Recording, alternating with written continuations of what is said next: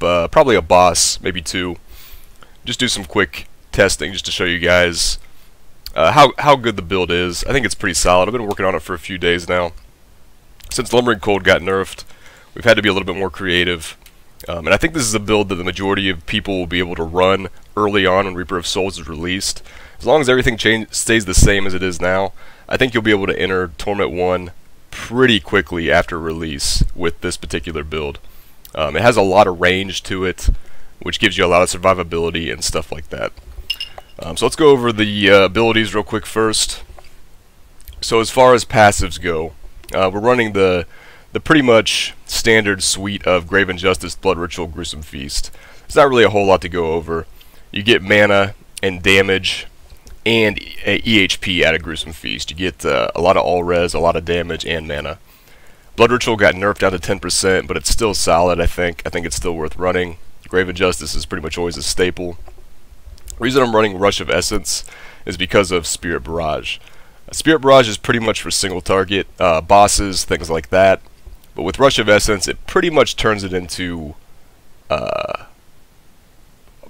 basically an ability to get mana back, which is nice. So like if you're just spamming Corpse Bomb, which is your main damaging ability, and you run out of mana, you can just start to spam Spirit Barrage and get mana back with Rush, which is really good. I like that. I think it's a lot better than trying to just run something like Rain of Toads or something like that when you're out of mana.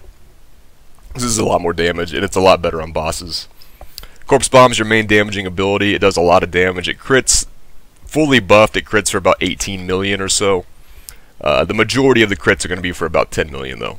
Slam Dance for damage, attack speed, pretty much elites and boss killer. Horrify, Stalker, and Spirit Walk for speed. Honored Guest rune for more mana back. This got nerfed down to 20% from 30, but it's still worth using. It's still necessary. Soul Harvest, damage increase. Also, you get all res out of it, which also is good for your EHP, your toughness. And then we're running the mana return rune. So that's the skills. As far as item choices, pretty much any item that we can roll percentage to acid cloud damage on, we're going to do. So we've got 13% on the helmet, 14% on the offhand, 14% on the boots. We're running a Gidbin for a weapon currently. Really the only reason we're running this is simply because it's the best roll of a one-hander that I have at the moment. It's the only reason. It's not for the proc at all. Although the little guys, they do hit for about 800k or so, which I mean isn't irrelevant, but you can only have 3 out at a time now. They nerfed this down to only 3 at a time, but it's fine. We have percentage to poison damage on our pants and our bracers, which obviously boosts acid cloud.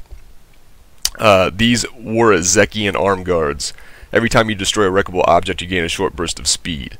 That is a 50% increase in speed. Just about with a, maybe not quite 100% uptime, but I would say that I've got that burst of speed 70% of the time. So that's pretty solid. That increases your rate of farming by quite a bit. Running a 3-piece Zuni set at the moment. Basically 2 pieces, the Morrow and the string. And then this ring reduces the number of items you need for a set bonus by 1. So that gives us 250 int, 30 mana per kill, 75 all-res, and 7.5 mana per second. Then we're also running an Avarice Band. Each time you pick up gold, it increases your health pickup radius by 1 for 10 seconds, stacks up to 30 times. So with that, and the rest of our gear, we only have 5 pickup radius at the moment, but this stacking up, we get up to about 15 most of the time. That's pretty much about it. Our damage unbuffed is about 900k, but that's not obviously including the percentage to acid cloud and the poison skills. Crit chance is, let's see, what's our crit chance at? 58%, 58.5. Toughness is a little over 7 million. So for the purpose of this video, we're going to go ahead and do this on Torment 2 for now, just to kind of showcase it. But like I said, I think the majority of Witch Doctors early on, when the game releases, you'll be able to get to Torment 1 with this particular build really, really fast with just good rares. Like pretty much just good rares will be enough.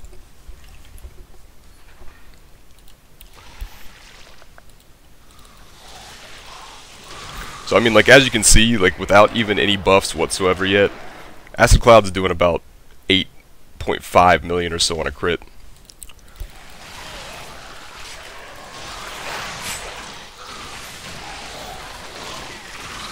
And for the most part, on stuff like this, you're going to be just spamming Acid Cloud. It's a pretty simple build to play, really. The only thing that you have to kind of get down is just your placement of Acid Cloud. Because it's really easy not to be efficient with how many enemies you're hitting with it, if you're not careful, because it's not really that big of a radius. That's definitely the most important thing. So obviously you can see the boost in movement speed right there from the bracers, which is quite nice. I think it's really fast for killing white mobs and champion elite packs. It's a little bit slow on bosses, which I'll show you here in a little bit. We'll go kill Gom real fast, just to show you. But I think everything else, I think the speed of farming for everything else makes up for the fact that bosses take a little while to kill.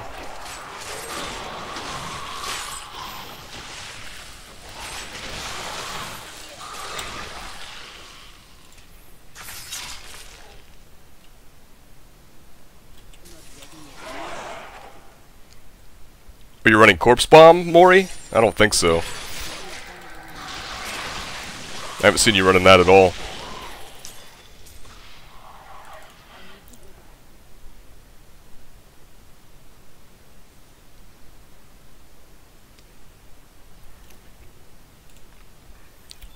We'll go kill Gom real quick.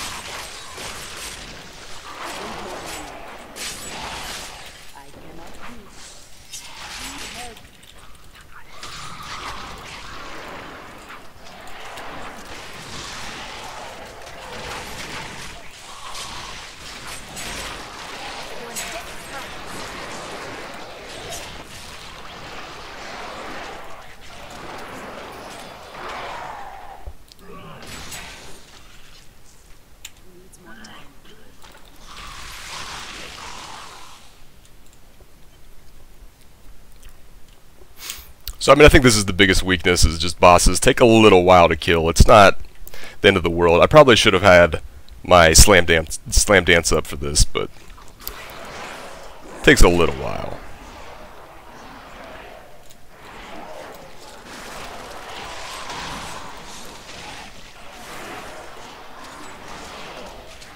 It's not so slow that I think it really hurts the build that much.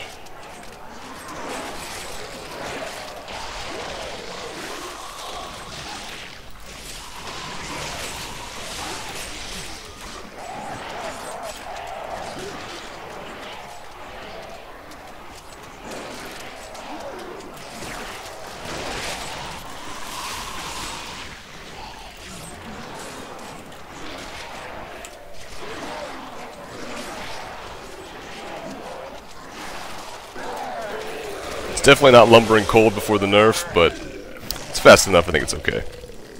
So that's that. I think it's pretty solid. I think everybody will be able to run it pretty quick in Torment 1 when the game comes out.